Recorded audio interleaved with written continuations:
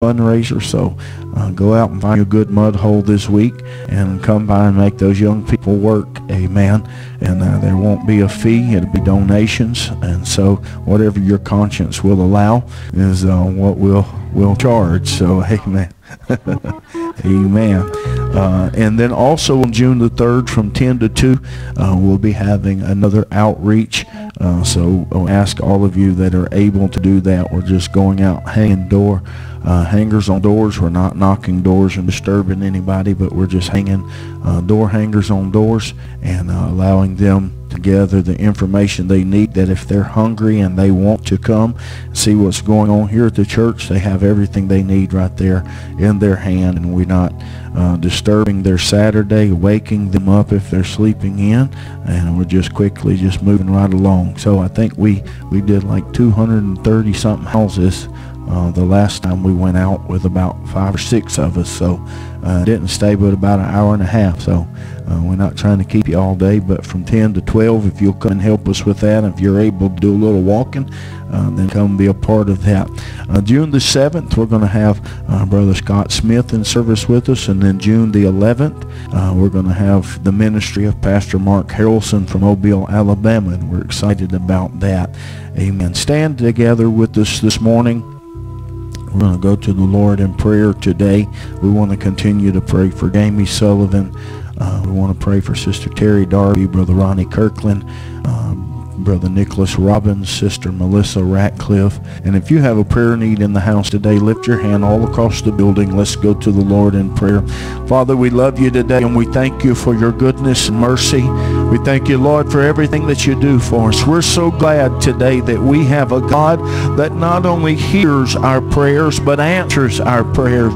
You saw every need that was lifted before you this morning. You heard every name that was mentioned and every hand that was raised today. Father, we pray that you would touch every heart and every life, that you would minister to every need, that you would heal sickness and disease, that you would deliver those that are in bondage this morning, God, that you would make provision for those that are in need, that you would restore those that are hurting and broken this morning, and let your healing virtue flow, God. And I pray in this service this morning that your glory would fill this tabernacle today, God, and we're going to be careful that we give you the honor and the glory and the praise for it. And somebody shout in Jesus' name.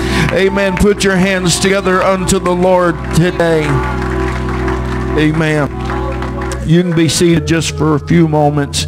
Of course, you know tomorrow is Memorial Day, and so we just want to take a few moments out of our service today to honor the men and women that have given their lives for the freedom of this country. Freedom is never free, no matter if you're talking about spiritual freedom or our physical freedom. There's always a price to be paid, and we're free in the spirit this morning because our Lord and Savior gave his life. But we're free in America today because men and women were willing to give and sacrifice their all for our freedom. And I know that America has its problems today, but you're looking at a pastor that still believes that we're living in the greatest nation on the face of the earth. Amen. We're not perfect, but if you think America's bad, just go ahead and get you a plane ticket and hop over somewhere else and stay for a while. You'll be glad to. I noticed that the little basketball lady's now standing for the anthem after she spent about 9 months in a Russian prison. Sometimes you don't know what you got until it's gone. Amen. And we're thankful this morning that we're living in a country where we can worship the Lord in this house. We don't have to worry about somebody coming in and taking our freedom and liberties away, but that didn't come without a price. And so we want to give honor today to the men and women that gave us that opportunity today. Amen.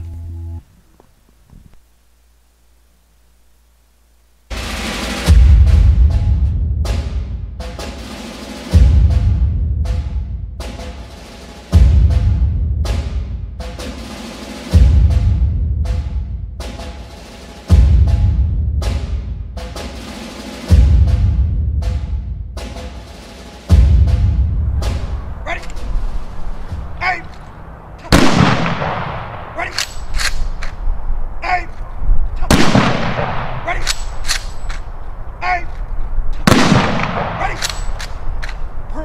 Sit. Oh!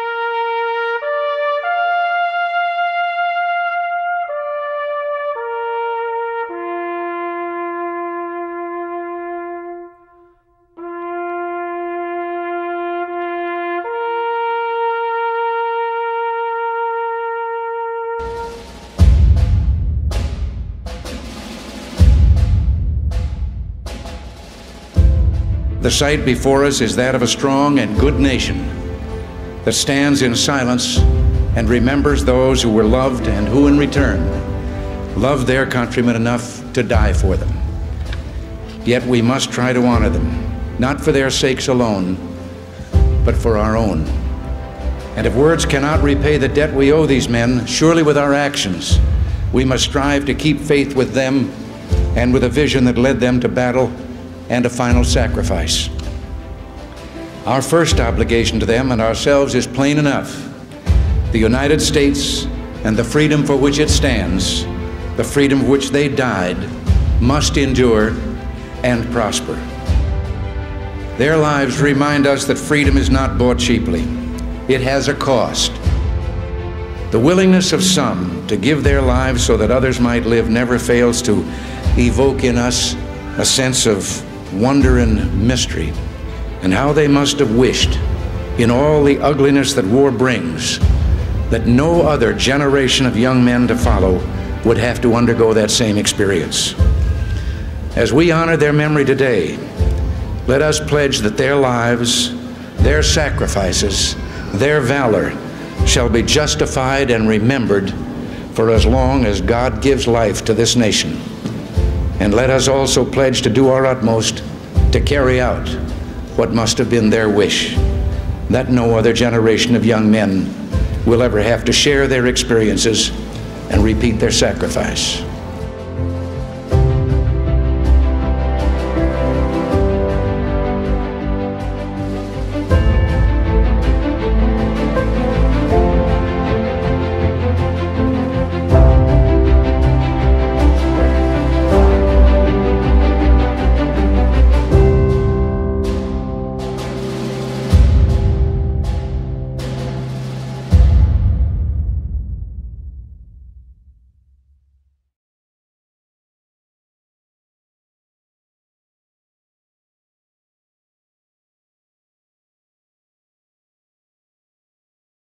In the house today that have served in the military and are currently serving. We appreciate your willingness to sacrifice as well, and we don't take that for granted. And as long as I'm pastor of this assembly, we're going to make sure that that's an honor that we give, and I appreciate that so very dearly. Amen. Let's stand together in this house as we honor the one that gave the ultimate sacrifice for our freedom in this place in the Spirit today, and that's our Lord and Savior Jesus Christ. Let's worship and exalt him in this place today.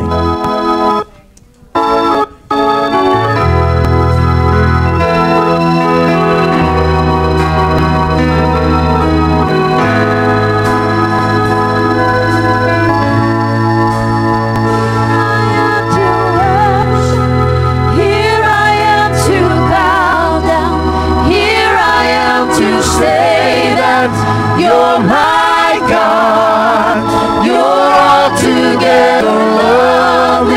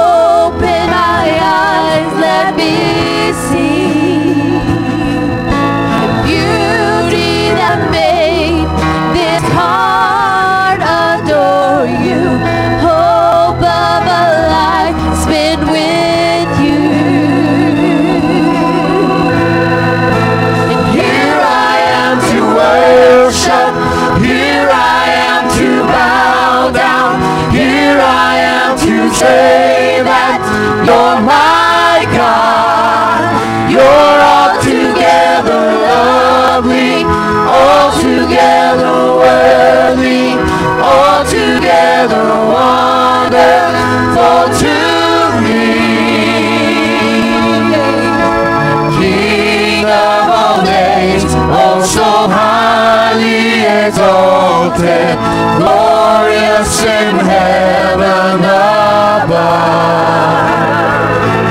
Humbly you came to the earth you created, all for love's sake became poor.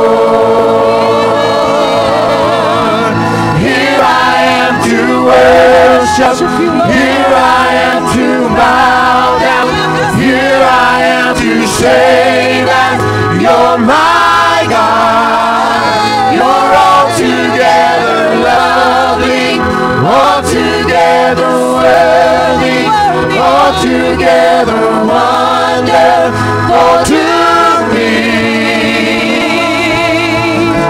King of all days, oh so highly exalted, glorious in heaven above. Humbly you came to the earth you created, all for love's sake became poor.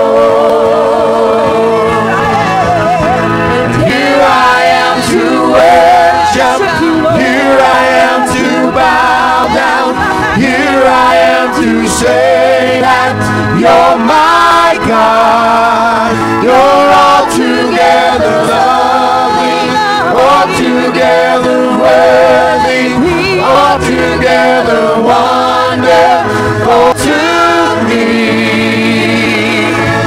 I'll never know how much it costs to see my sin upon that cross.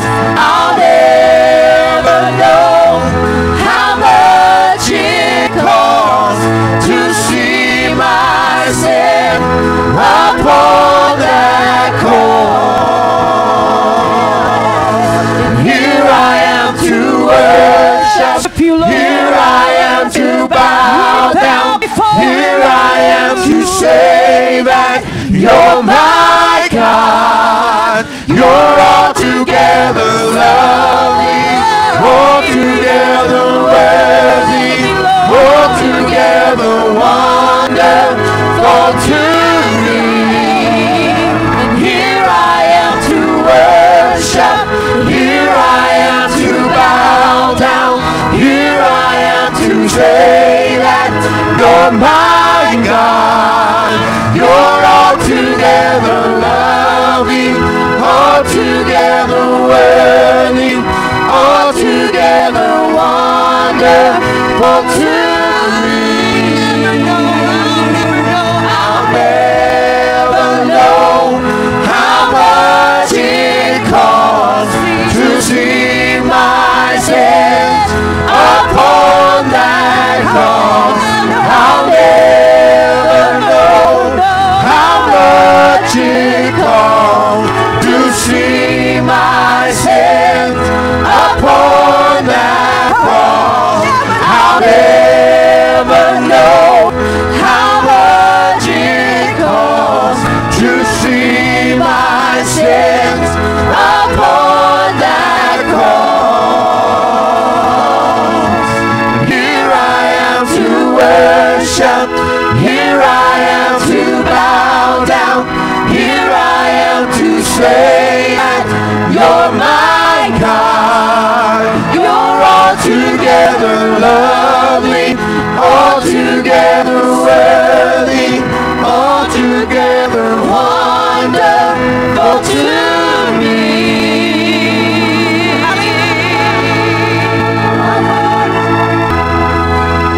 Breathe on me, breathe on me, Holy Ghost power, breathe on me. Yesterday's gone, today I'm in need.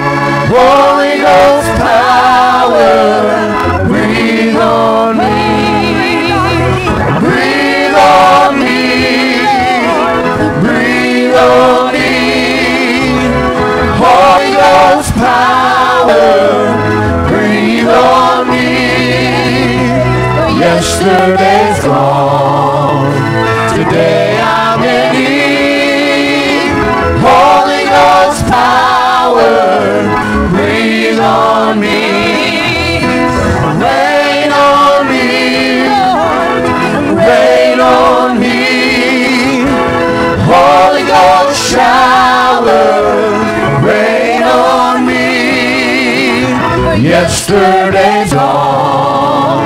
Today I'm in need. Holy Ghost showers, rain on me. Burn in me. Burn in me. Holy Ghost fire, burn in me. Yesterday's gone. Today I'm in need. Holy Ghost fire, burn in me. Burn in me. Burn in me. Holy Ghost fire, burn in me. Yesterday's gone. Today I'm in need. Holy Ghost fire, burn in me.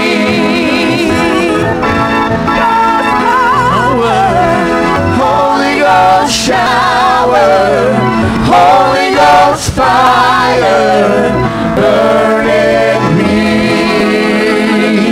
Oh, come on, if that's your prayer this morning, why don't you give the Lord some praise in the house today? Amen. We want our ushers to come and receive our Sunday morning tithe and offering as we worship the Lord today with our giving and our worship today. Amen.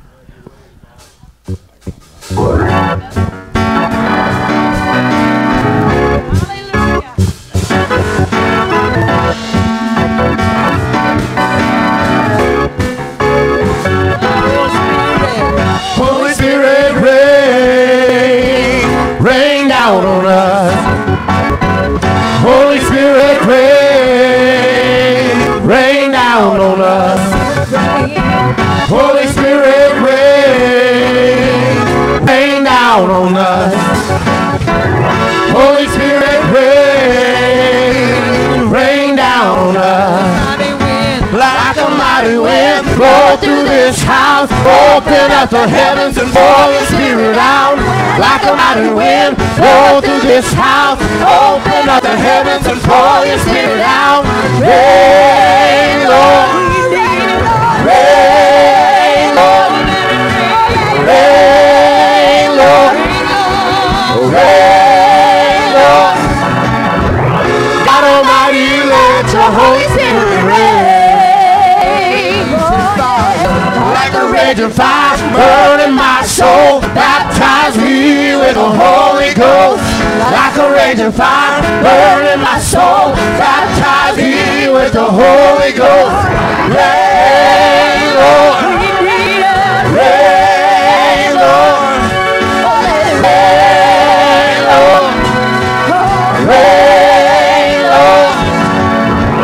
God Almighty, let your Holy Spirit rain.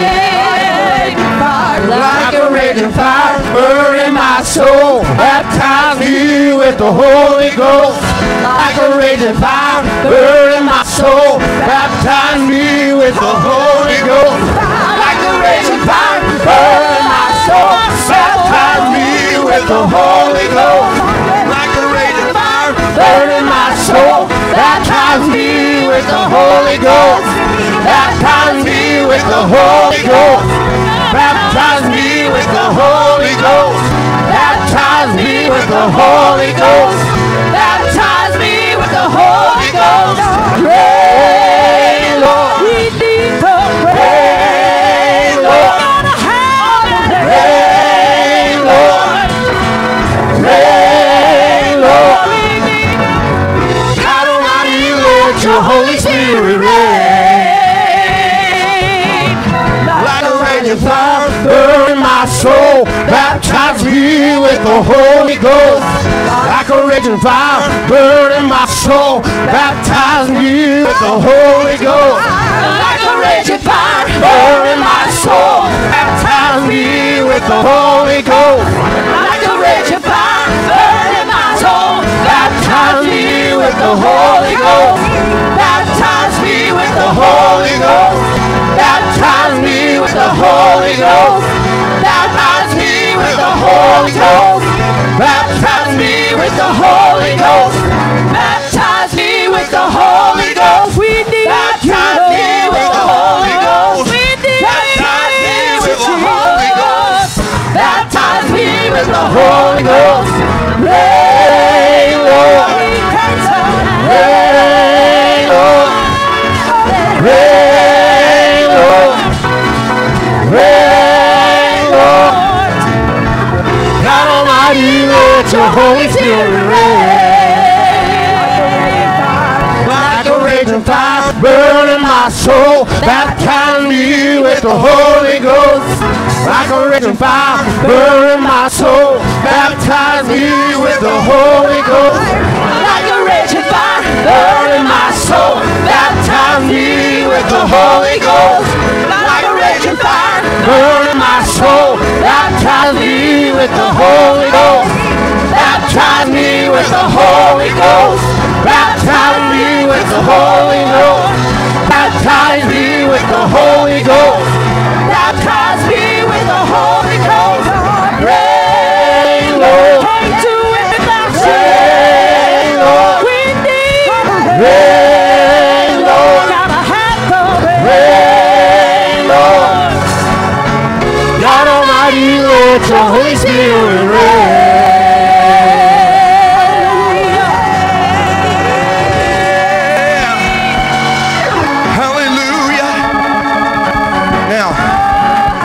Singing rain, Lord. I learned in school how rain happens.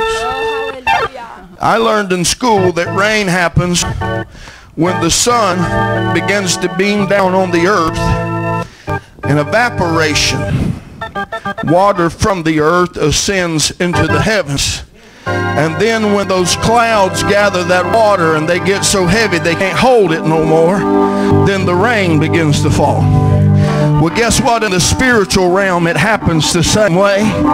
That when the S-O-N begins to shine down on the earth and praise begins to go up into the heavens until God says, I can't handle it no more. I got to come down where they're at because he inhabits the praises of his people. Come on, who wants the S-O-N to shine down in this place today and walk among us? Who wants the Alpha and the Omega? Who wants a fresh baptism of the Holy Ghost in the house today?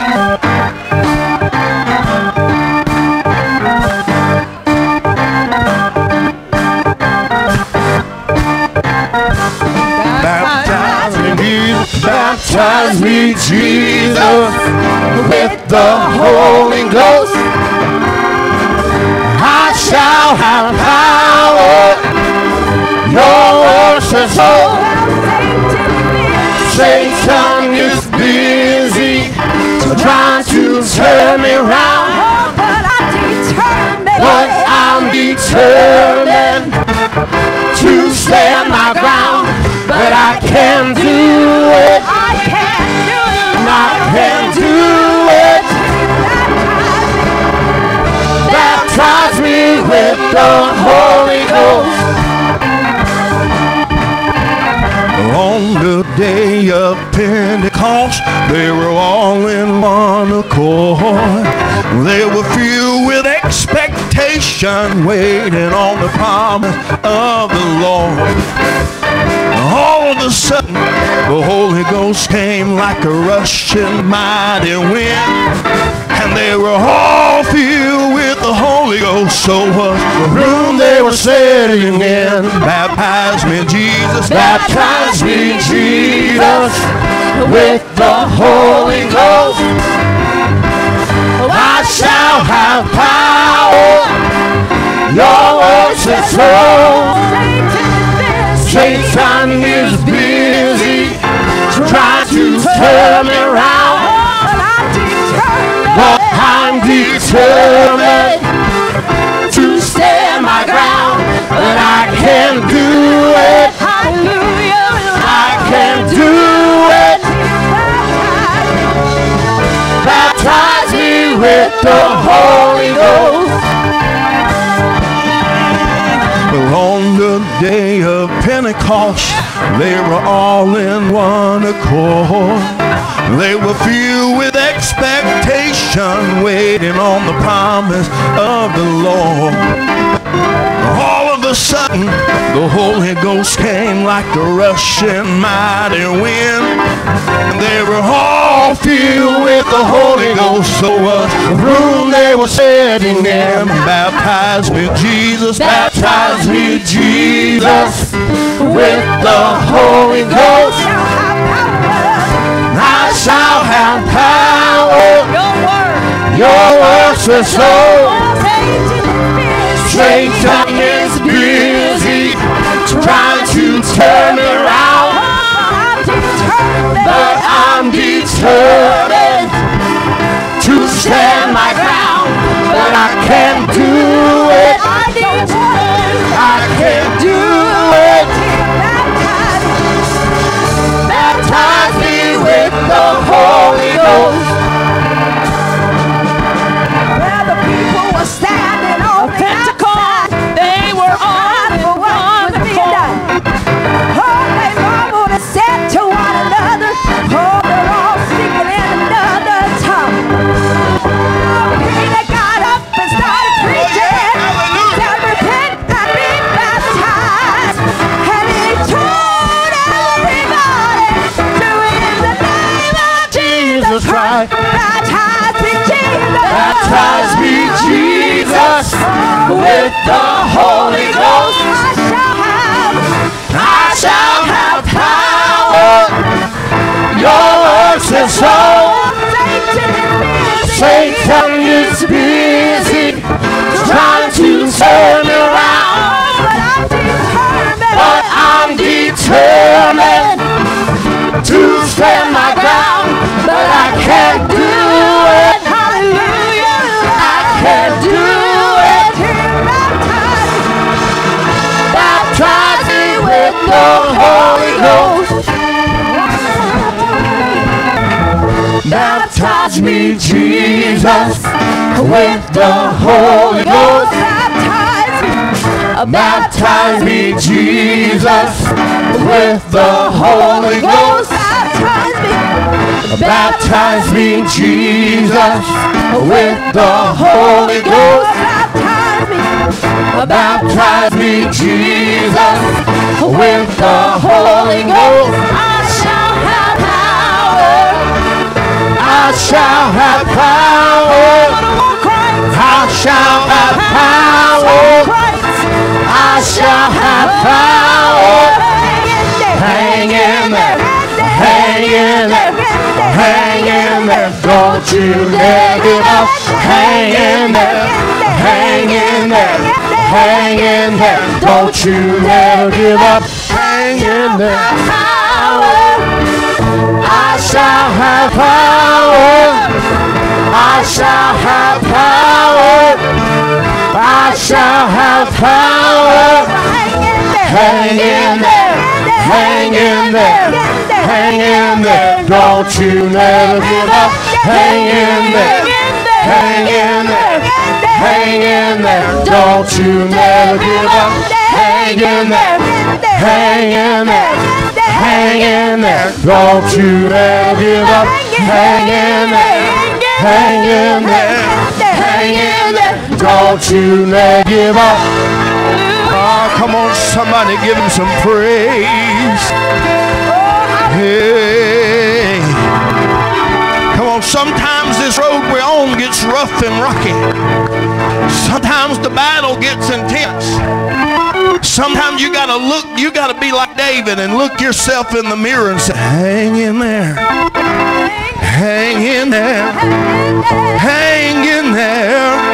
Don't you dare give up. Hang in there. Hang in there. Hang in there. Don't you never give up. Hang in there. Hang in there. Hang in there. Don't you never give up. Hang in there. Hang in there. Hang in there. Don't you never give up. Hang in there. Hang in there. hang in there. Don't you never give up. Sometimes you're in the prayer closet and it don't seem like your prayers are going any higher than the ceiling. And the enemy's just telling you, just go on, stop praying. You're not doing no good. You know what you need to do? Hang in there. Hang in there. Hang in there. Sometimes you're in the house of God on a Sunday morning and you got up and it seemed like from the moment you woke up this morning all the way until you walked in the door, it was a struggle. And you're in the house of God and you want to lift up your hands but they feel heavy. You want to jump but they feel heavy. You want to lift up your voice but there's a heaviness. You know what you got to do? You got to hang in there. Hang in there. Hang in there. I don't know who it's for today. Don't you But I just feel like telling somebody, hang in there, hang in there, don't you dare give up. Hang in there, hang in there, hang in there, don't you dare give up. Hang in there, hang in there, hang in there, don't you dare give up. Maybe there's somebody in the house this morning. You're doing the best you can for living for God, but it seems like you're like the Apostle Paul when he said, those things that I would do, I do not. And those things that I would not do, those things I do. Oh, wretched man that I am. You want me to tell you what you need to do? Don't you never give up. You gotta hang in there. Hang in there. Hang in there. Don't you dare give up. Hang in there. Hang in there. Hang in there. Don't you dare give up. Hang in there. Hang in there. Hang in there. Don't you dare give up. Hang in there. Hang in there. Hang in there. Don't you dare give up. Yay!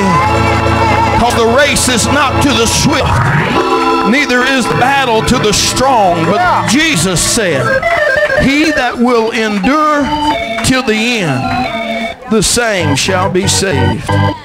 Amen. Anybody got the Holy Ghost in the house this morning? Anybody glad you got the Holy Ghost in the house this morning? Amen. Once again, we want to welcome all of our guests to the house of the Lord today. We're so delighted you chose to be in service with us today, and we want you to just feel right at home and worship the Lord with us. Now, I tell the home folks around here, preaching's kind of like pulling a wagon. The more people pulling, the faster the wagon moves. And so if y'all let me pull the wagon by myself today, we might be here for a while. They saw I had 3 waters up there, and they said, Pastor must be planning on preaching a long time today. Well, it just depends on how much I had to pull by myself.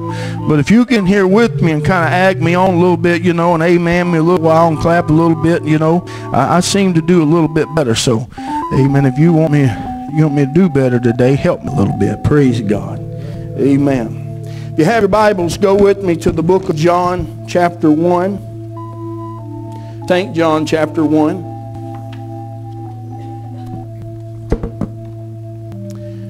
St. John, chapter 1, verse 11 said, he came unto his own, talking about Jesus, and his own received him not. But as many as received him, to them gave he power. Somebody say power. Power for what?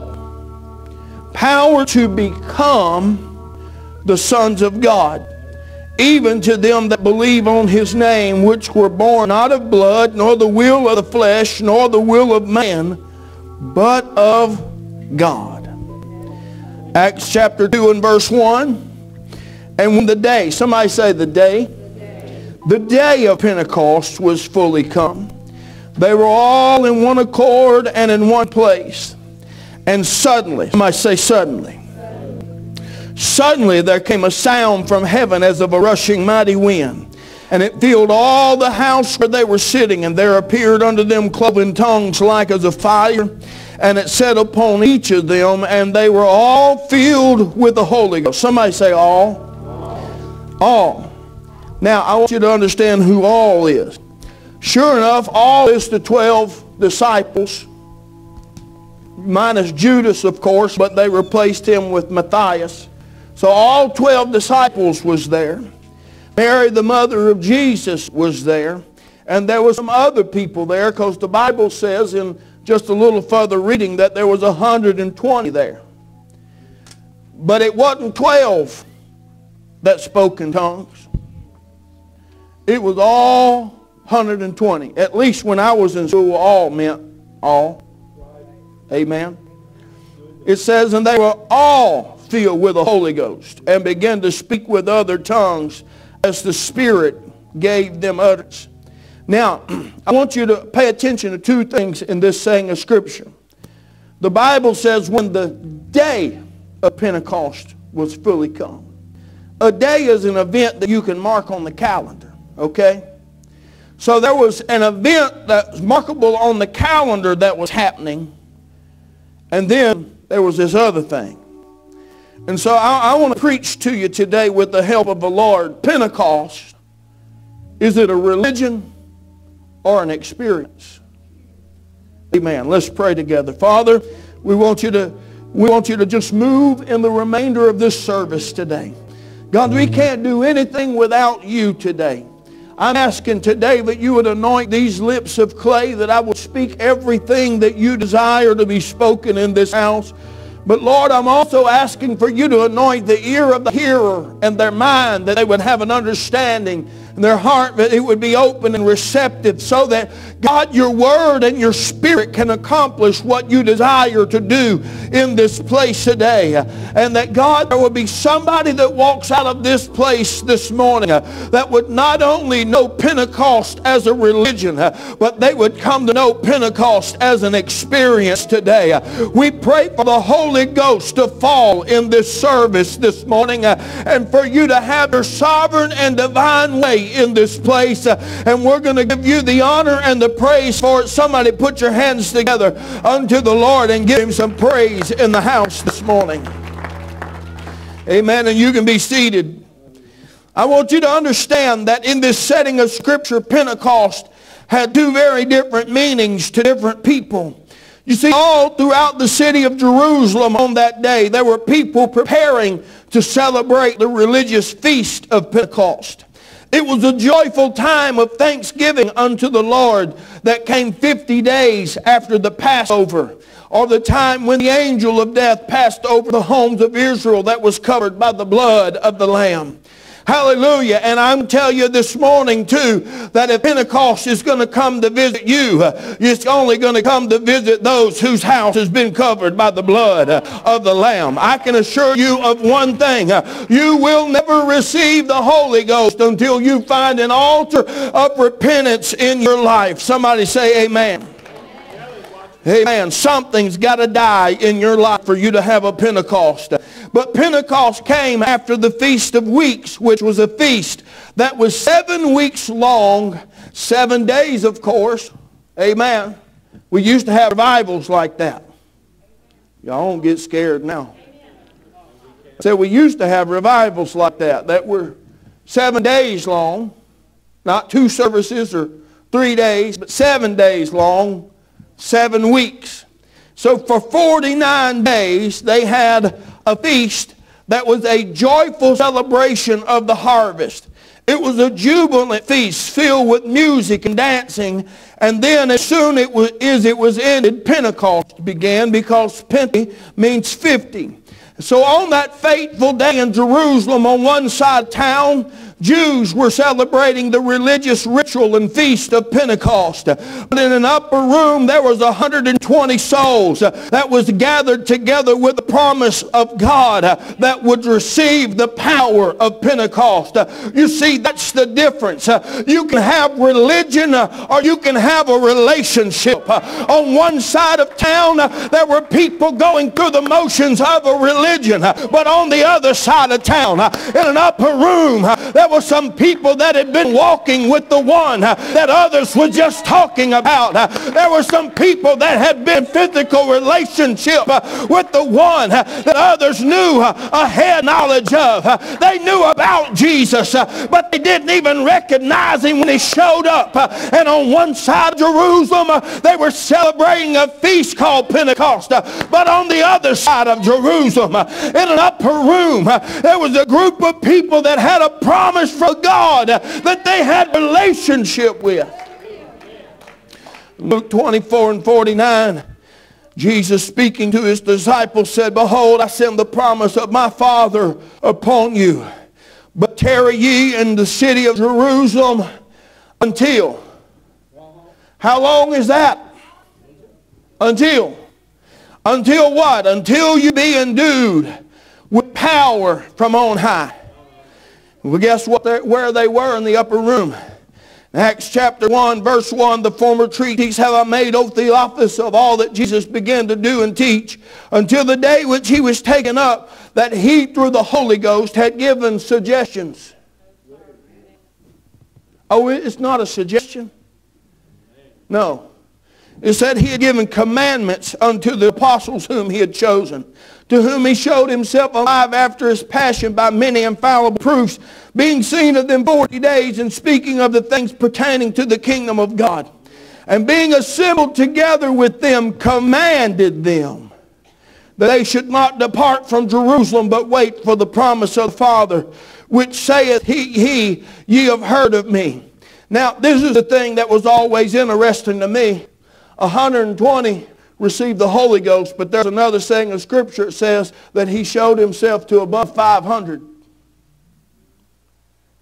My question is, where'd the other 380 go? I got a feeling, see, because that's the thing with this Holy Ghost thing. This being spiritual thing sometimes takes a little time. Sometimes you got to wait just a little bit. Come on. Sometimes you got to grab a hold to a promise of God and hold on to it until it manifests itself. And it may not come today. And it may not come. That's why the Bible says now faith is the substance of things hoped for and the evidence of things not seen. Now, I used to read that scripture and I didn't understand it because that didn't make any sense to me, because it seemed like to me it was contradicting itself. Because if faith is the substance, this water bottle right here is substance. I can see it, I can touch it, I can get a hold of it. But it says faith is the substance of things hoped for. If I'm hoping for a bottle of water, that means I don't have it in my possession. And then it says, and it's the evidence of things not seen. That would be like you walking into a courtroom and trying to plead a case and say, "Your Honor, I have evidence." And he says, "Well, I'd like to see your evidence." Well, you can't see it. And so I was confused one time, among a lot of times. And I said, "God, I don't understand. You're going to have to break this down to me because I'm not getting it." He said what faith does is faith reaches into the Spirit and grabs a hold of a promise. And you possess that promise in your spirit until it manifests itself in the tangible. That means you get a hold of it and you hang in there and don't give up. Hallelujah. That you stagger not at the promises of God, but you're like Abraham that believed that he that promised is able to perform it. You got to stand on the promises until your promise finally shows up. You can't give up. You got to hang in there. You got to wait. You got to tarry. You got to trust that the one that gave you the promise is going to do what he said. Because the scripture says he's not man that he should lie, nor the son of man that he should repent. That every promise in him is yea, and every promise is amen. And he commanded them that they should not depart from Jerusalem, but wait for the promise of the Father, which saith he, you've heard of me. For John truly baptized with water, but ye shall be baptized with the Holy Ghost not many days hence. When they were therefore come together, they asked him, saying, Wilt thou at this time restore again the kingdom to Israel? And he said, it's not for you to know the times or the seasons which the Father's put in his power. See, that's where we get in trouble. is we got the promise, but we worried about the timing and the season of the promise. That's not your business. Your business is to hang on to the promise until he gets ready to supply the need. Amen. Let him worry about the season, and you just worry about keeping the faith until what he promised shows up. He said, that's not for you to know, but you shall receive power. Somebody say power. Explosive. That word is dunamis, dynamite. You shall receive power after the Holy Ghost has come upon you. For what? So you can speak in tongues on Sunday? Get a little goosebump, dad run up and down a little every while, dance a little bit? No. No, there's a purpose for your power. You shall be witnesses unto me. You see, you can read in a book about somebody, and you can tell somebody head knowledge about somebody. But it's a different level when you're walking in personal relationship with them. And Jesus said, I'm going to send power upon you.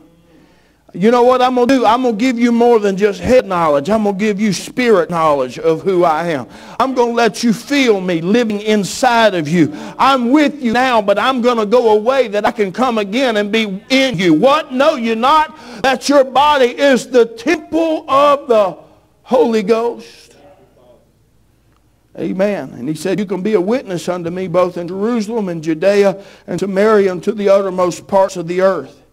Acts chapter 2 was the birth of the New Testament church. And may I tell you this morning, the church was not born in a synagogue while performing a religious ritual, but it was born in an upper room at an altar of the heart that was hungry, searching and seeking and waiting for the promise of God. It was born in the fire and the power of the Spirit. You know where we run into trouble in this generation? We wait on the preacher to bring the fire. But if we're going to follow the pattern of Acts chapter 2, it was the praying that brought the power that gave the preaching what it needed. May I tell you, it still works that way today? That's why I push pre-service prayer so hard. Because I'm going to tell you, it's a whole lot easier to flow in a spirit that's already moving than to get in here and hook up to a heavy wagon that's sitting still. Amen. We all got a part to play in this thing today. Amen. Now, if this is just about religion to you, then that's fine. You can come in. You ain't got to pray. All you got to do is just come in, sit on your little chair, and warm up your little however many inches you can cover on that 21-inch chair, and you just warm up your little spot and give us your little nod here and there and act like you're in an auction and wave your finger every once in a while. You don't have to participate too much in it. And that's why people like being religious, because religion don't cost you nothing. It don't cost you nothing. There's no sacrifice that's required with religion other than I showed up and I fulfilled my little obligation and my duty, and they checked my name on the roll this morning, so now I can go live how I want to the rest of the week. But if I remember right, this religious folks is who Jesus had the most problem with. Matter of fact, it wasn't the sinners and publicans Jesus was rebuking most of the time. You know what? It was them old high-minded, self-righteous, dead, dry, plucked up by the roots religious folks that knew about God, but they didn't know God. Oh, they knew about him. They could quote you every scripture pertaining to the coming of the Messiah that you wanted to quote, but when he showed up, they didn't even recognize him. You know why? Because he didn't fit in their little religious mold. He wasn't in the synagogues with them every Sunday going through their religious rituals. And he showed up in the synagogue from time to time, but it was usually to give some clear instruction to some crooked ways. But where you find Jesus on most occasions is at the seat of sinners, showing them, hey, you can have a relationship with me. See, that's what Calvary was all about. The scripture doesn't say Jesus came to seek and save those that was lost. The scripture says Jesus come to seek and save that which was lost. Those are people, but that is a thing. So what's the thing? What is it that was so important to God that He came and robed Himself in flesh? Of course your soul's important today. But your soul is not of that. It's of those. But God understood if I can get the that back in place, the those will be saved. You know what the that is? The that is the relationship that God had with mankind in the garden before sin entered in.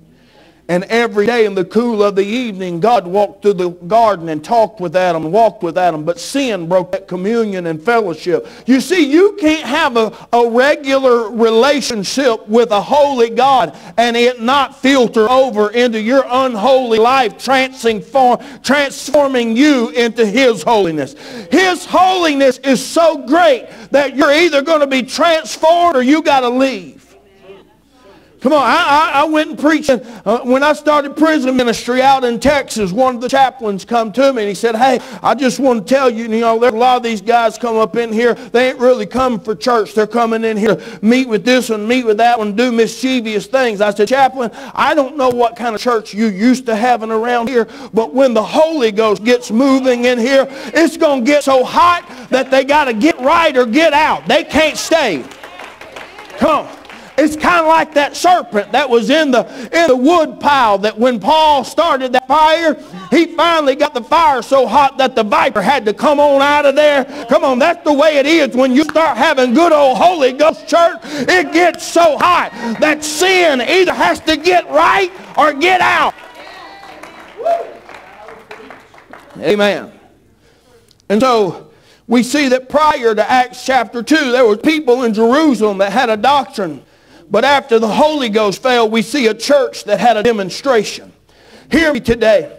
We can call ourselves apostolic all we want or Pentecostal or whatever label you want to put on it. But if all we got is a doctrine and there's never a demonstration of the power, then all we are is another religious organization. Hear me. The Apostle Paul looked at the church of Galatia and said, "O foolish Galatians, who hath bewitched you that having begun in the Spirit, you were born in the fire. You were born with the Holy Ghost.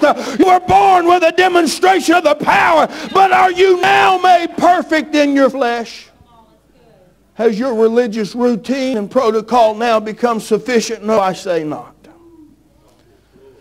What is this Holy Ghost we're talking about?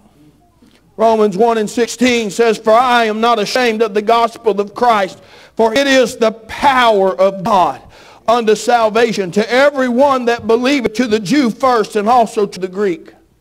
What's the gospel? The gospel is the death, the burial, the resurrection, and the second coming of Jesus Christ. Come on, I heard one gospel singer say one time, he said, "We don't sing gospel music no more. He said, "We sing inspirational music." He said, "Because if you ain't singing about the death, the burial, the resurrection, or the second coming, you ain't singing the gospel." Well, that's tight, but it's right. Amen. Come on, we've tried to whitewash this thing so much so it'll be palatable to everybody that we want to remove the blood out. But if you remove the blood out of it, you don't have any salvation.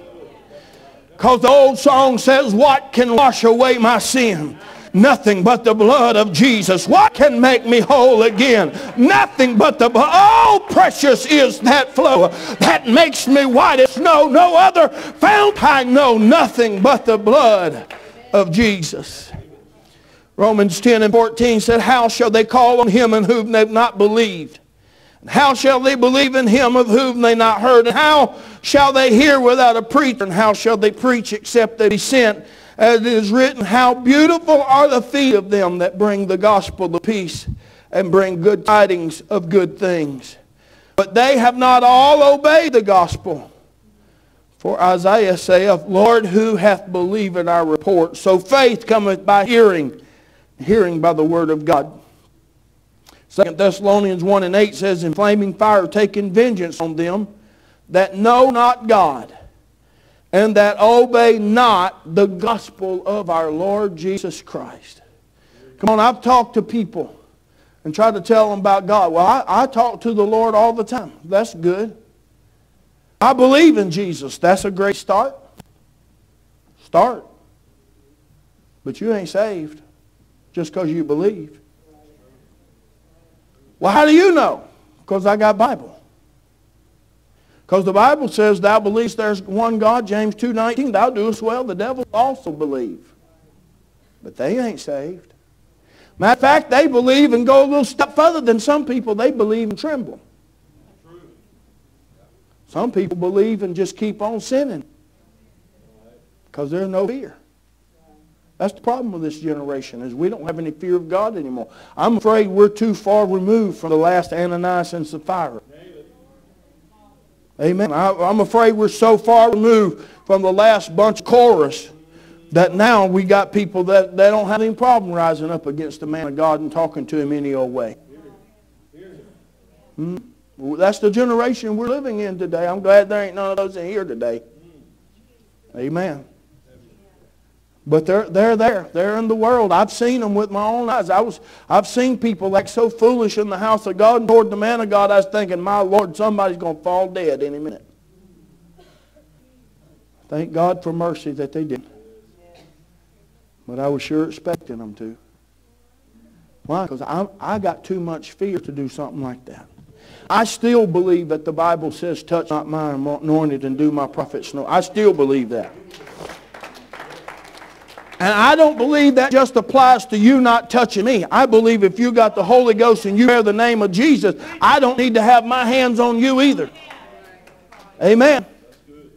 Because we're all a part of the body of Christ, and we got to be careful how we handle one another.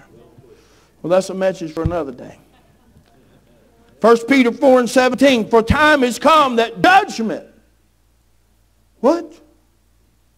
Judgment must begin where? At the house of God. And if it first begin at us, what shall the end of them that obey not the gospel of God? See, it's one thing for you to believe the gospel, and it's another thing for you to obey the gospel. Amen? In the plan of salvation today, if we're going to obey the gospel, you may ask the question, how can we die, be buried, and resurrected like Christ? We die in repentance. Mark 6:12. They went out and preached that men should repent. Luke 5:32. I came not to call the righteous, but sinners to repentance. Luke 13:5. But nay, I tell you, except you repent, ye shall all likewise perish. Acts 17:30. And at the times of this ignorance, God winked at. He said that there was a time that God winked at ignorance. But now, somebody say, but now. Now commandeth all men everywhere to repent. Now, let me break this thing, repent, down, because there's people confused about what repentance is in this generation. We got people in this generation that thinks repent means that you're sorry that you got caught, but you're not really sorry that you did it.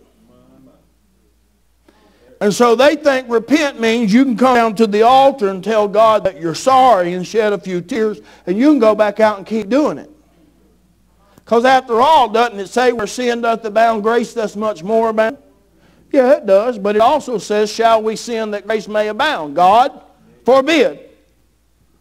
And it also says that when the angel of the Lord came and brought salutations to Mary that she was going to have a son and they're going to call his name Jesus, it didn't say, for he shall save his people in their sin.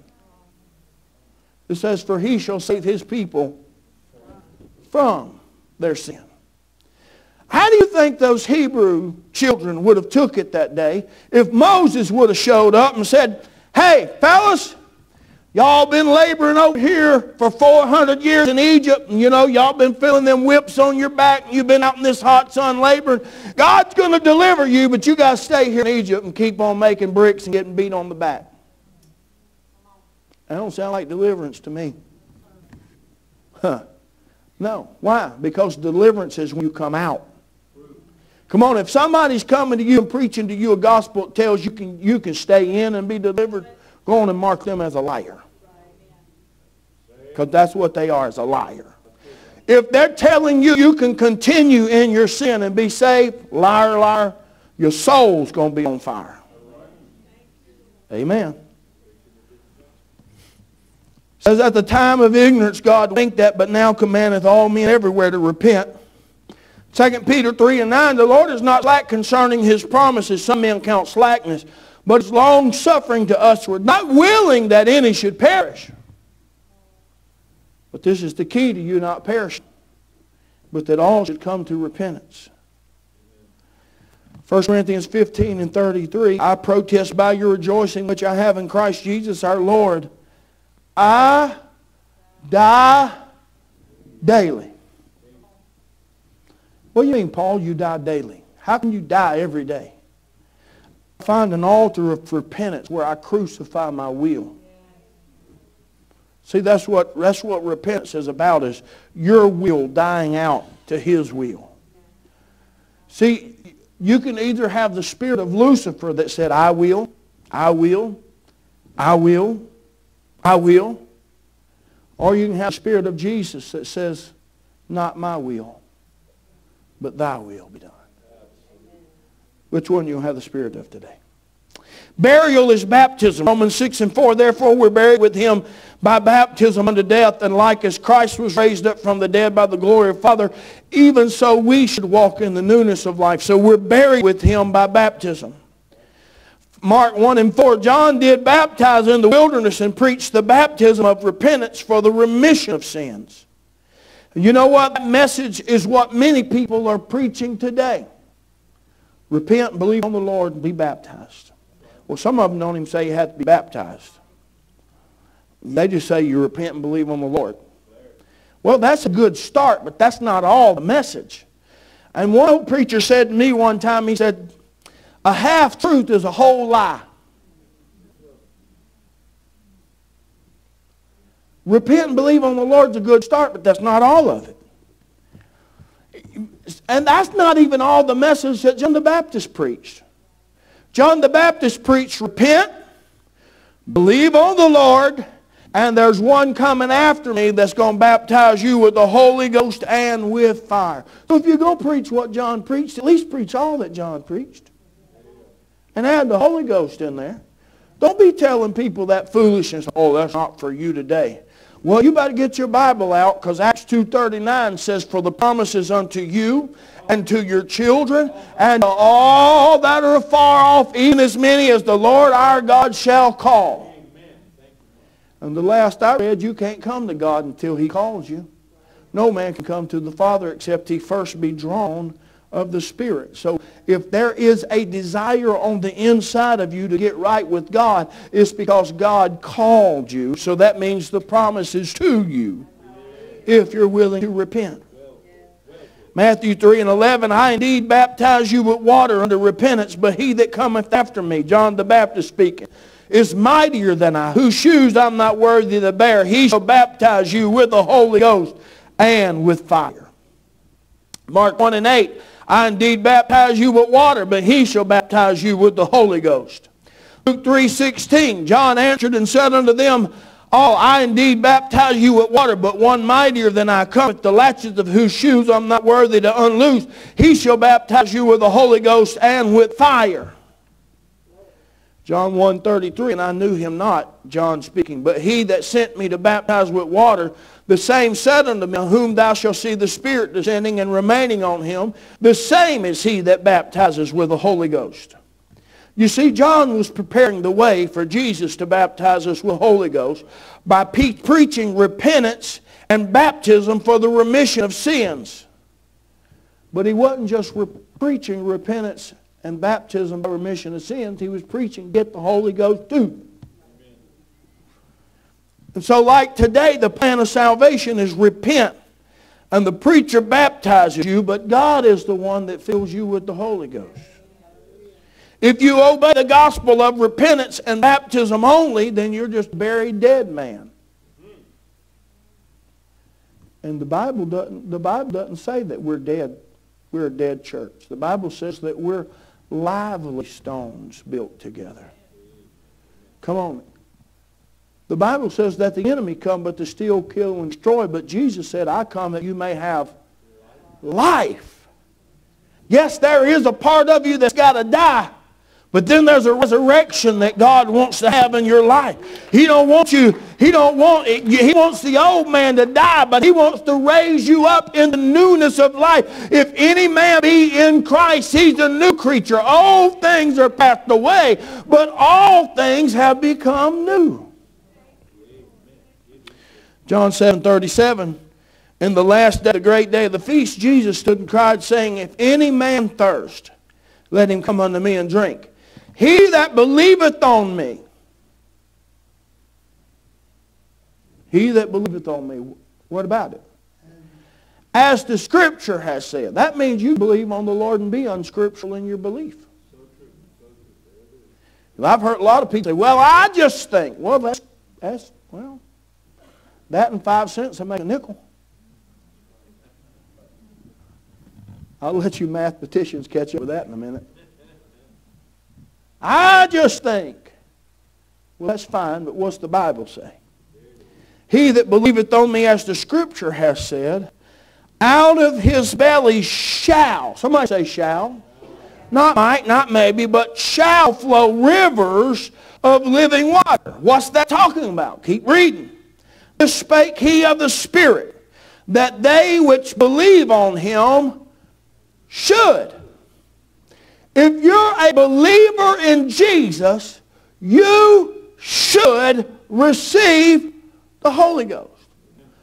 Well, wait a minute. Somebody taught me that the minute I repented, I believed I got the Holy Ghost. Well, then they taught you wrong. Because it says that if you believe on him, you should receive the Holy Ghost, but it didn't say you did. You should, but you might not. It just depends on if you keep on believing until.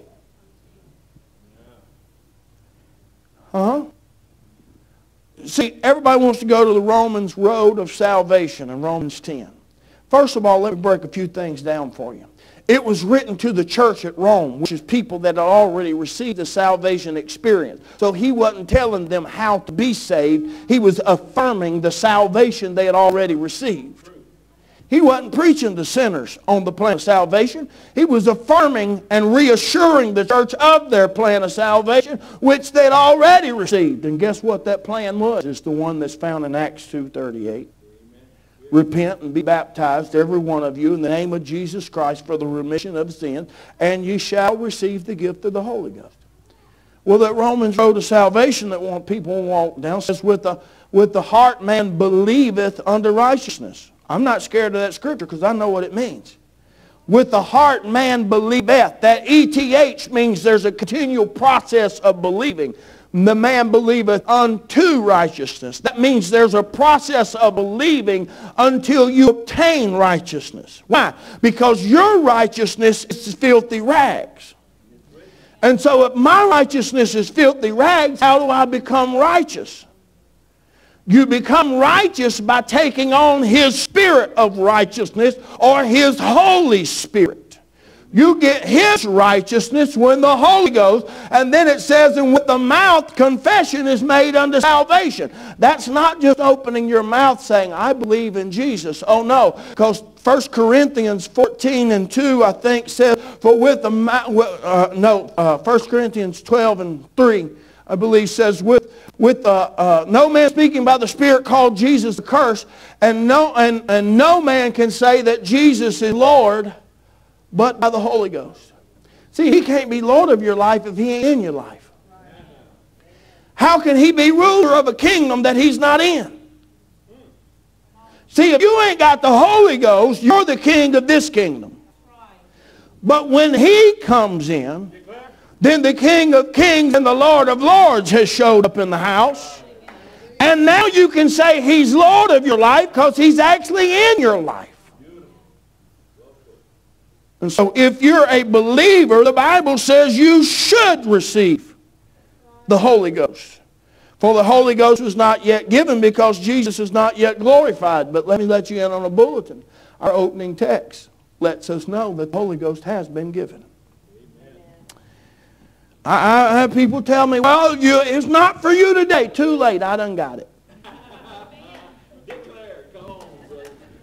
I didn't get the bulletin, I guess, because I got it. I got it. Something about the power of the Holy Ghost. I can't always explain everything about it, but I can tell you this, I got it. When I got it, I didn't know a lot about it, but I still got it. You know what I had to do to get it? I had to repent. I had to be baptized in the name of Jesus Christ, and God gave me the Holy Ghost. And there's some other people in the house today. You got it too. Amen. And the gospel, the resurrection, is the infilling of the Holy Ghost. The Holy Ghost is life. The Holy Ghost is power to get up. The Holy Ghost is the resurrection to the newness of life. The gospel is the power of God of salvation. But we must obey all the gospel. We got to die, we got to be buried, and we got to be raised as a new creature. Romans 8:10, if Christ be in you, the body is dead because of sin, but the spirit is life because of righteousness. Remember I told you got to believe unto righteousness? So if Christ be in you, the body is dead because of sin, but the spirit is life unto righteousness. See, I'm not just telling you something I made up in my head. It's in the book. You have my notes afterwards if you want them. It's there. 2 Corinthians 5:17, if any man be in Christ, he's a new creature. Old things are passed away, and all things have become new. Romans 6:3, know you not that so many of us were baptized into Jesus Christ, were baptized into his death. Galatians 3:27, for as many of you have been baptized in the Christ, have put on Christ. Ephesians 4:5 says there's one Lord, there's one faith, and there's one baptism. And that baptism contains two elements of water and spirit. Acts 2:38, Peter said unto them, or John 3:5, Jesus answered, verily, verily, I say unto you, except. Are there any exceptions to the word except? No. That's what the word except means. This is the only way. See, Jesus is not just a way. He's the only way. Amen? I've heard some people say, oh, we all believe in the same God. If you ain't calling him Jesus, we don't believe in the same God. Come on. Amen. Y'all quiet on me today. I should have got an amen on that. I said, if you ain't calling his name Jesus, we don't believe in the same God. Amen. Jesus is not a way to heaven. He's the way to heaven. He's not just the way to heaven. When you get there, he's the door in. He said, I'm the way. And then he said, I'm the door. And if you try to enter in any other way by the door, he said, then you're a thief and a robber. You're going to be cast out. Yep, it's in the book. Except a man be born of water and of spirit, he cannot enter into the kingdom of God. Acts 2:38, Peter said unto them, repent, be baptized, every one of you, in the name of Jesus Christ, for the remission or the washing away of your sins, and ye shall receive the gift of the Holy Ghost. Not only do you need the Holy Ghost in order to obey the gospel, you need the Holy Ghost to be born again. But you can't even say that Jesus is the Lord of your life without the Holy Ghost. 1 Corinthians 12, 1 through 3. Now concerning spiritual gifts, I would not have you ignorant. You know that you were Gentiles, carried away these dumb idols as you were led. Wherefore I give you to understand that no man speaking by the Spirit called Jesus accursed, and no man can say that Jesus is the Lord but by the Holy Ghost. Romans 8:9, but you're not in the flesh but in the Spirit, if so be the Spirit of God dwell in you. Now if any man have not the Spirit of Christ, he is none of his. Pastor, can I make it to heaven without the Holy Ghost? I'll let you take that scripture and you decide for yourself. I'll let you take that and John 3:5 and Romans 8:9 and you figure out what you think it might be saying. But the Bible says, if any man have not the Spirit of Christ, he's none of his. But the good thing is you can have it. You can get it if you want it. You just got to want it. Amen. The Holy Ghost is the spirit of adoption by which we become the sons of God, Romans 8:15. The Holy Ghost is power from on high in Acts 1 and 8. The Holy Ghost is the comforter in John 14 and 16, 14, 26, 15 and 26. in John 16 and 7. The Holy Ghost is our teacher, John 14 and 26. It's the Spirit that brings us revelation in the Word of God. The Holy Ghost is the power to get up again. It's the Spirit of resurrection. The Holy Ghost is an intercessor. Romans 8:26, likewise the Spirit, capital S, means the Holy Ghost, also helpeth our infirmities. For we know not what we should pray as we ought. Anybody ever been in that place where you got problems so big in your life you don't even know what to ask for to get out? Good thing is you got the Holy Ghost. You don't have to know. He does. And the Bible says, but the Spirit maketh intercession for us with groanings which cannot be uttered. It means it's going to begin to pray for you, and you ain't going to understand what it's asking, but God does. 1 Corinthians 14 and 2, for he that speaketh in an unknown tongue speaketh not unto men, but unto God. For no man understandeth him, howbeit in the Spirit he speaketh mysteries. Now, I want to stop right here and help somebody with this, because some people think that speaking in tongues is just exclusively one of the 9 gifts of the Spirit. It's not exclusively. It is one of the 9 gifts of the Spirit, but it's not exclusively. Speaking in other tongues is the initial evidence of receiving the Holy Ghost. They all spoke in tongues in Acts chapter number 2. If you go to Acts chapter number 10, the first place that Gentiles received the Holy Ghost, they knew that they had received the Holy Ghost. How? For the Bible says, for they heard them speak in tongues. So the first time the Jews got the Holy Ghost, they all spoke with tongues. The first time the Gentiles got the Holy Ghost, they all spoke in tongues. And in Acts chapter 19, when the disciples of John the Baptist come to Paul, and he said, have you received the Holy Ghost since you believe? They were already believers. They had already repented. They had already been baptized for the remission of sins. They said, we don't even know whether there be a Holy Ghost. And he said, well, under what then were you baptized? They said, under John's baptism, for John verily baptized under repentance. Well, Paul didn't scold them and say, you ignorant people, don't you know about? No, he just said, hey, okay, fellas, that's a good start. You've got repentance taken care of. Now let's rebaptize you in the name of Jesus Christ. And so he rebaptized them in Jesus' name. And the Bible says, and when he laid hands on them, they did receive the Holy Ghost. Did you make that connection? Because there's some people that say that as soon as you believe in Jesus, you got the Spirit of God. They were already believers, but they didn't have the Holy Ghost. But when Paul baptized them in Jesus' name and laid hands and prayed for them, the Bible says, and the Holy Ghost fell on them, and guess what they did too? They spoke in tongues. You know, I was praying for I was praying one day. I wasn't even praying for the Holy Ghost. I didn't even know that I didn't have it. I wasn't raised in the church. I didn't know anything about anything when I started trying to walk this way. And so I had repented. But I didn't have the Holy Ghost, but I didn't know that I didn't have the Holy Ghost. So one day I'm in a church service and my heart is heavy for another family member that was lost, and I'm just crying out to God with everything I got. And while I'm over there crying out to God for my family member, my aunt's on one side and the other little sister's on the other side, and they got me swaying while I'm praying, hallelujah. And all of a sudden while I'm praying, this funny language comes out of my mouth. I didn't even know that I was supposed to speak in tongues. But God filled me with the Holy Ghost, and guess what I did when I didn't even know I was supposed to did it?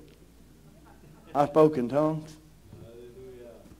So you got the initial evidence of receiving the Holy Ghost. You got the gift of tongues, which there should be an interpreter, if somebody else is obeying their part of it and brings the interpretation.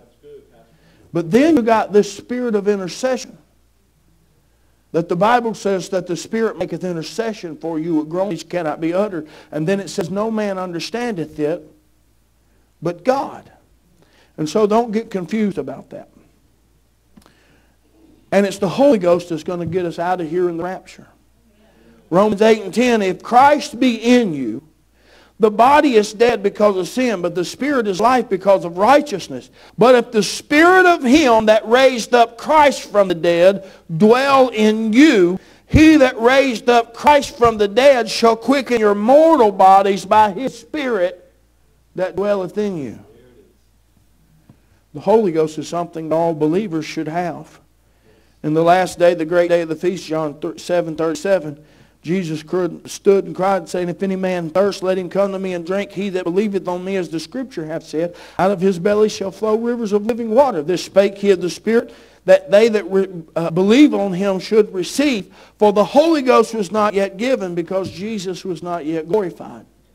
Mark 16:16, he that believeth and is baptized shall be saved. Didn't say they were saved.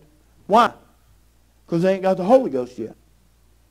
You've only got one part of your baptism accomplished. You got the water part done, but you ain't got the Spirit part done.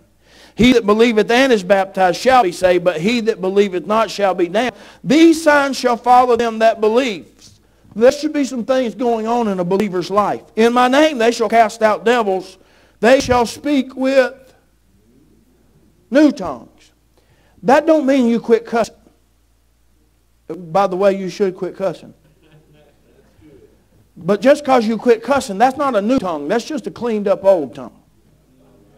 New tongue is when you speak something you ain't never spoke before. That's what's going to happen to believers. Amen. And so Paul asked the question in Acts 19.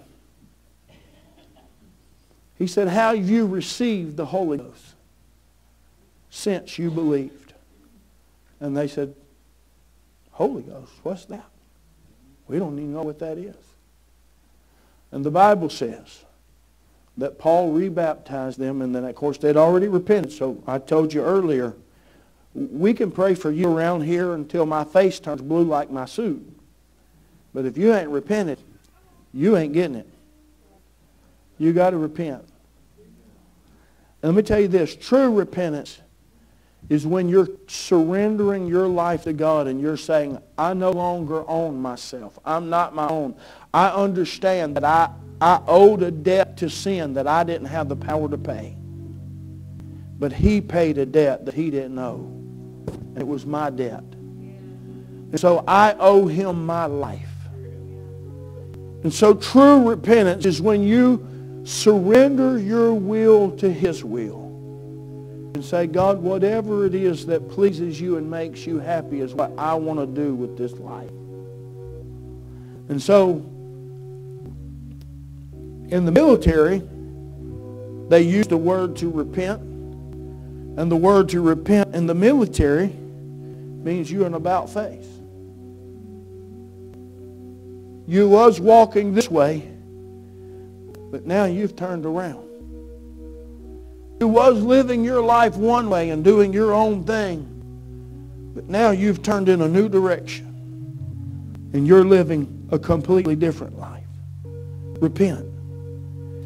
Repent and be baptized, every one of you, in the name of Jesus Christ. We baptized little Anya the other day in the name of Jesus Christ. The cutest thing. And I got to share this because it was so cute. So when she was in the water, I said, now Anya, I said, have you repented? She said, yes, sir. I said, because we've got to repent before we're baptized. She said, I have. And so, you know, she was kind of scared to be baptized by herself. So I said, Anya, would it make you feel better if Pastor got in there with you? She said, yes. And so I just shucked my coat and my mic and my wallet and my shoes, and we crawled over in the tank with her. And we baptized her in Jesus' name. Well, Sister Katie said that when they was in the bathroom back there getting dry clothes on, Anya said, Pastor got in there with me. I sure hope he repented first.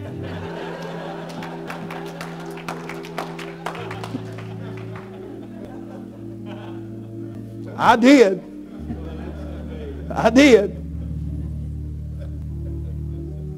But it's amazing that was just in her little mind. Pastor got in here with me. And even though he wasn't getting baptized today, I sure hope he repented if he's going to be in here with me. You got to repent. And then you need to be buried. Because we don't leave dead people above ground. They've got to be buried. And let me tell you this. Sprinkling water on you is not buried. Sprinkling is not in the Bible. The word baptism comes from the Greek word baptismo, which means to submerge or to go under. You don't put a dead man on top of the ground and throw a handful of dirt on him and say, okay, you're buried. Boy, that'd be a stinking situation. It's a stinking situation too if you repent and you don't get buried in that name of Jesus Christ. Because when you take on that name in baptism, that's where the blood's applied. Yeah. The blood's applied at baptism. You find that typology in the Old Testament when that priest would bring that lamb to that altar, that brazen altar, and he would cut that lamb and he'd catch that blood. He's doing the service to that lamb and he's getting blood all over his hands. And the Lord told those priests, he said, except you wash, you'll perish. And so the Bible said that that priest would go to that brazen laver that was made out of polished brass, that was mirror-like. And he would look at himself in that brass to see if any blood had splattered up here. And of course he had blood on his hands. And as he was there at that laver, when he stuck those bloody hands down in that water, that blood mingled in that water. The blood's still in the water if the name of Jesus is spoken. If Jesus ain't spoken, it's not there. Because neither is there salvation in any other, for there's no other name under heaven given among men whereby we must be saved. His name is the saving name. His name is where the blood's applied. You got buried with him in baptism. He don't want you to stay a dead man. He wants to give you the newness of life. I can tell you today that the only thing I regret about receiving the Holy Ghost, I only got one regret, Brother Price. Just one. I regret that I waited till I was 15 years old to get it. That's the only regret. I wouldn't. One of my kids got it at 5. Another one got it at 7. I think maybe 2 of them got it at 5. 5, 7, 8. Thank you. Only regret I have is that I didn't get it at 5, 7, and 8. That I waited till I was 15. But you know what? I'm glad I got it. And I'm glad I still have it.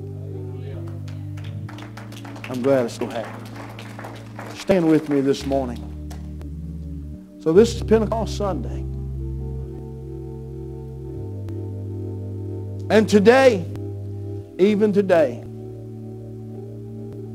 there are people that are celebrating the religious holiday of Pentecost, Shavuot. But in all other places, in other parts of the world, houses like today, there's people that's having the experience of Pentecost. And if you haven't had that experience today, you can get it.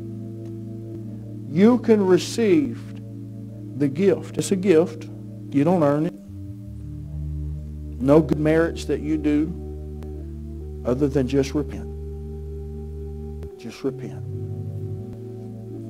Blessed are they that do hunger and thirst after righteousness, for they shall be filled. What are you going to be filled with? The Holy Ghost. The Holy Ghost. The Spirit of righteousness. The Holy Ghost. So if you're in the house today and you've never repented of your sin, truly repented and asked the Lord. See, there's a lot of people that want Jesus to be their Savior but not their Lord.